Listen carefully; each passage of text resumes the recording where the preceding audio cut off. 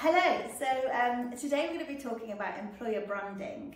So this time Rachel is joining us. Hello. She is our marketing executive at Recruitment, so she's an expert in all things recruitment marketing. I am, yes. So we are here to talk about employer branding, aren't we? Yeah, and so I guess the first thing is to define employer branding. So essentially, to put it simply, it's your reputation as an employer. It's what people who don't work for your company think of you, and that's just from what they've heard.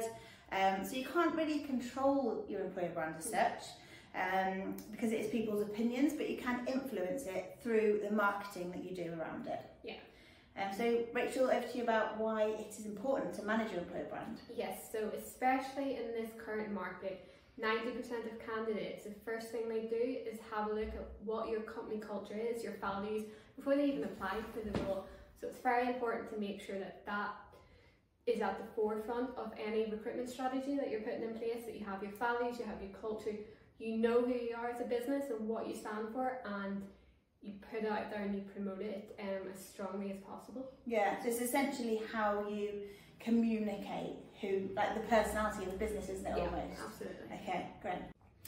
Okay, so should we share our top tips? Yes. So if we were going to create the world's greatest employer brand, what would our top tips be then? So I think for me, it would probably be about making sure it's a genuine reflection of the company and the company culture.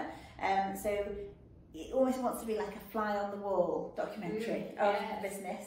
So that if someone was then to join, it would be completely congruent. It's what they were expecting. There's no kind of surprises. There's no kind of, hang on, that looked really fun there, and now I've joined and that's not what it's like. Exactly. It needs to be real. And I think following on from that, it's your employee engagement. So any events, any charities or volunteering days like we would do, the employees are happy to promote that on their social media. They're happy to do a quick video on it about it. They're happy to make a post because they understand the importance and they know the impact and the value it has on the brand as a company, and they're happy in the place that they do it, so they're happy to They know that that's what's going to bring in great colleagues for them to work with. Exactly, and so then anyone that does join, as you say, it flows because everything is as it would be. Yeah. I know you're very good at chasing people up to videos, aren't you? So maybe companies need a kind of a employer branding champion who goes around and reminds people to do these videos. That they're not afraid to like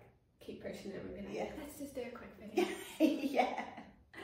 Okay, so you've heard about kind of what employer branding is, why it's important, and our top tips, but Rachel has put together a lot more information, so you've got a bit more of a deep dive if you want to have a good read about it. Yeah, there's a blog on our website, and then in that blog there is a downloadable checklist, so you can tick box everything and make sure if you're on the right track or if you need any more help, and please reach out to us if you do find that you want some more help.